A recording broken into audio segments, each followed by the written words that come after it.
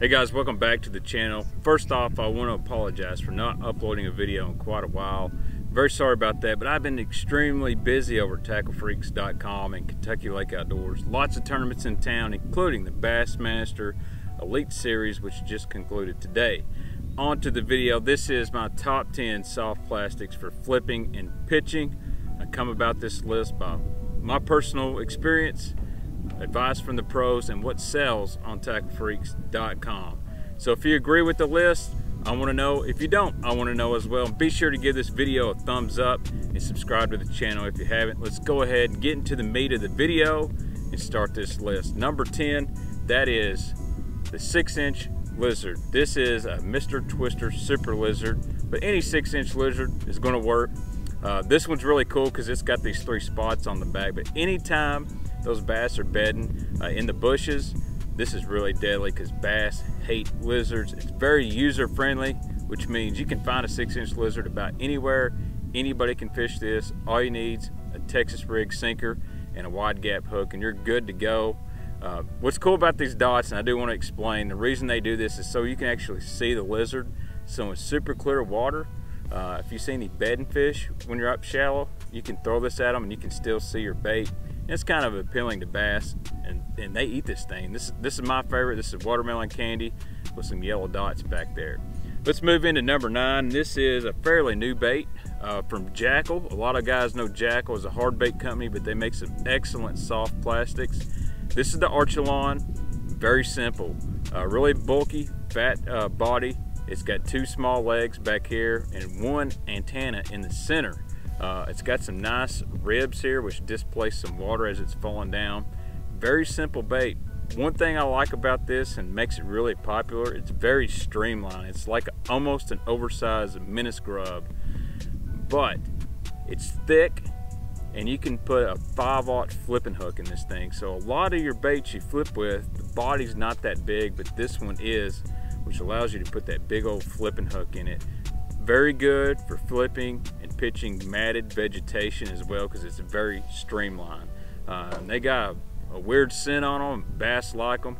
That is the Jackal Archelon. The next bait is probably one of the most underrated flipping baits out there. And it's something you see in a lot of pros boats. They don't talk about it a whole lot. This is the Yamamoto Flapping Hog, and this is the normal smaller size. My favorite color, green pumpkin magic, so it's got a little gold flake in it. Very small body. That's the only downside of this bait, but it's got all these appendages on the sides and it's got a really long tail. Creates a lot of motion. It's not a lot of swimming motion, more of a flapping motion as it falls down, hence the name Flapping Hog.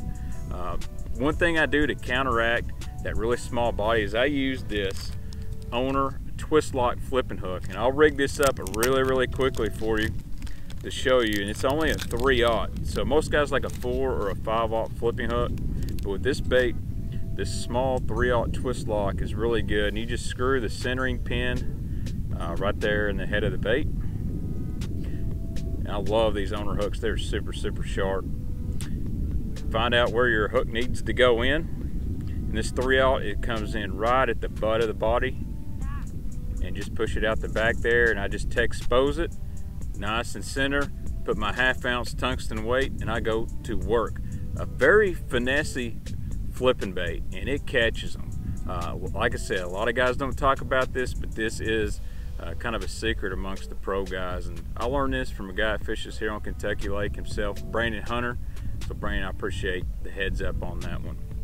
The next bait really started to see a lot of notoriety. It just came out 2 years ago, and this is the Zoom Z-Crawl. Very simple like the Archelon, a big body, 2 tails at the bottom, and this one's got 2 little antennae. This color is called Huckleberry, which is like a green pumpkin and plum mixture. It's pretty cool. It catches a lot of fish. I'm going to say this isn't a color video, so don't get hung up on any colors I show. These are just ones I pulled out of my personal selection. But the Z-Crawl has these ribs on the side. It's very similar to the old Zipper Crawl from RoboWorm, but it's a very durable plastic. These are cheap, good price, but it comes in and out of the bushes really easy.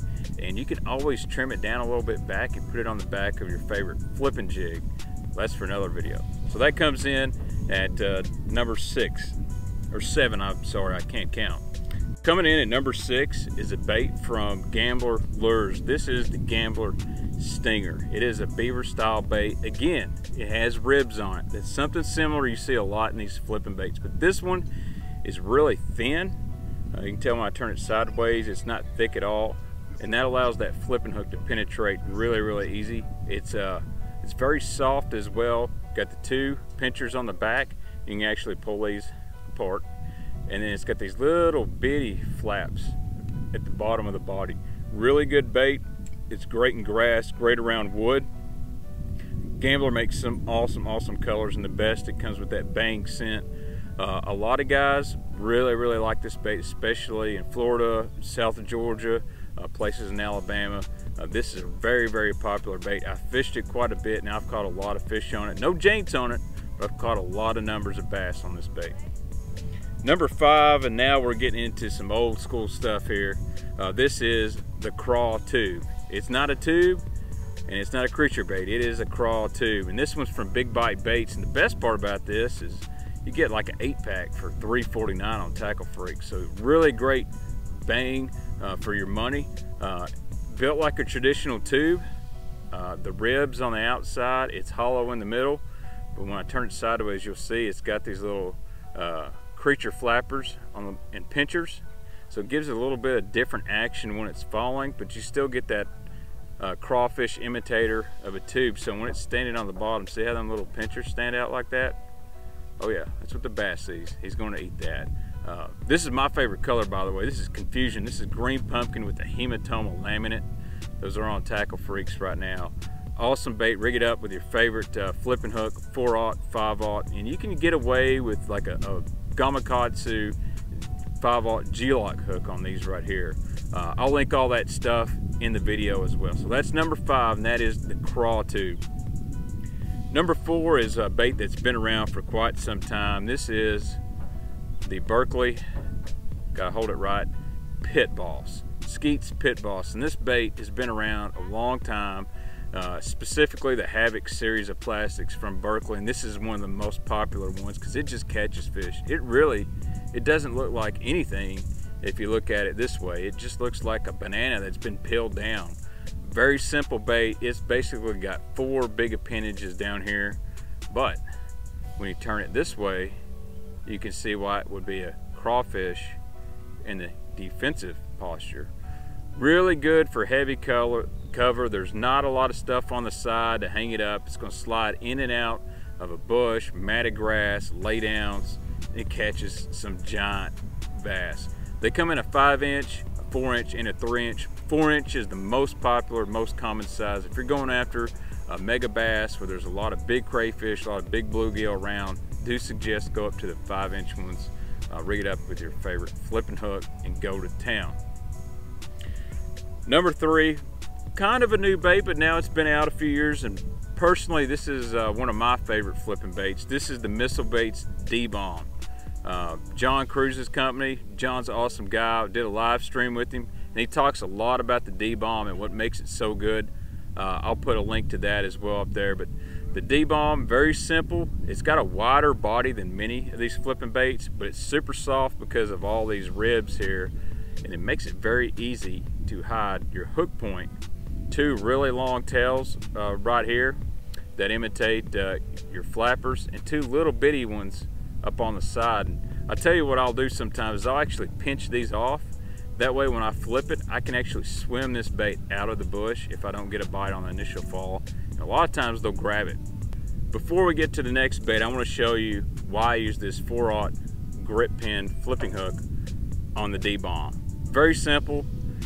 Main reason is because of the keeper system. I'm going to go ahead and rig it up normally, push it up to about right there on the hook, go ahead and pull the point out, pull this grip pin hook through the body, and you'll notice this grip pin has a little keeper, and this keeps your bait from wadding up on the shank of the hook when you set the hook, and it catches these little ribs perfectly on the D-Bomb.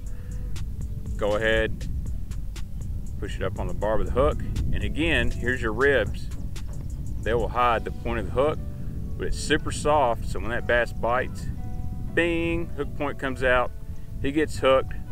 You notice the top of the plastic doesn't wad up. If you want to catch a lot of fish on the D-bomb, that right there is the way to rig it. Number 2, very popular bait, especially here on YouTube.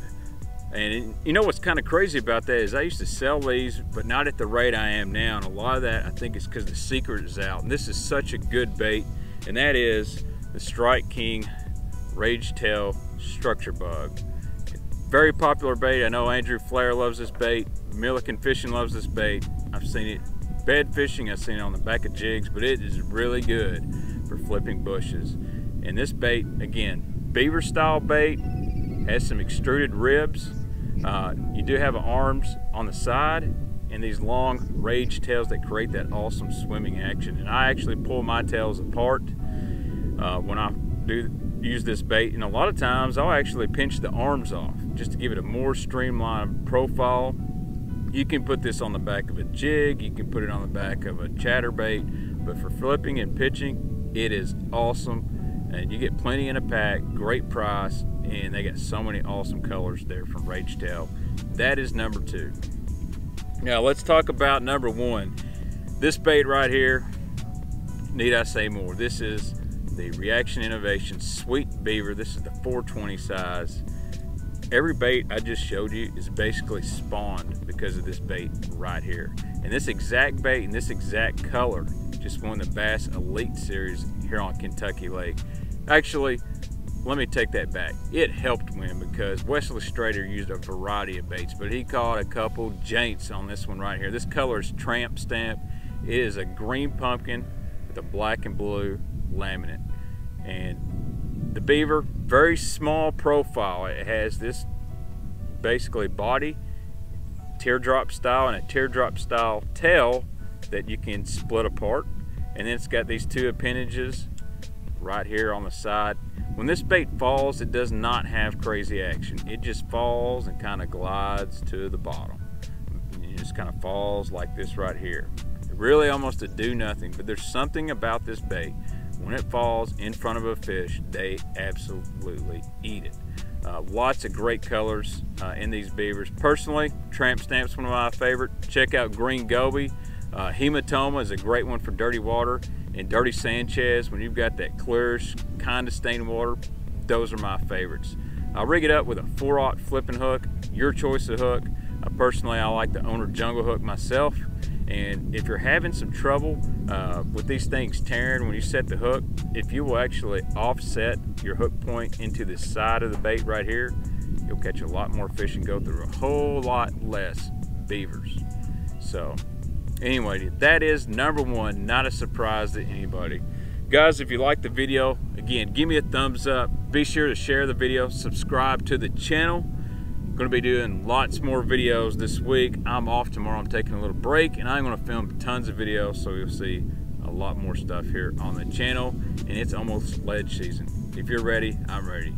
I'm ready to get out there offshore and show you some secrets that aren't on YouTube and bust some myths about offshore fishing. Guys, the Baitman is now out.